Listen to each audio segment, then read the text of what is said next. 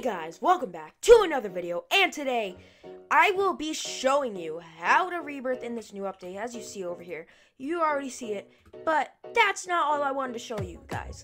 So, as you guys know, there used to be a rebirth glitch using the rebirth button, but now it's kind of like a new rebirth glitch, except it's built into the game. He lets you buy a bunch of rebirths, and there's no point of the rebirth glitch anymore because you can't do it anymore, because all you can do is buy rebirths off this billboard. It's kind of like Ice Cream Simulator, except in Ice Cream Simulator you can still rebirth normally, while here it's kind of no.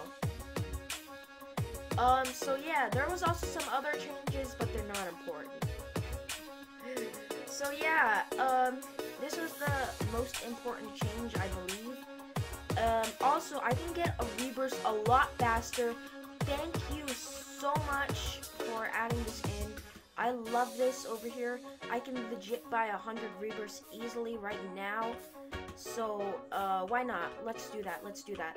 So right now I have 430 rebirths. When I buy this, I have 530 rebirths. Okay.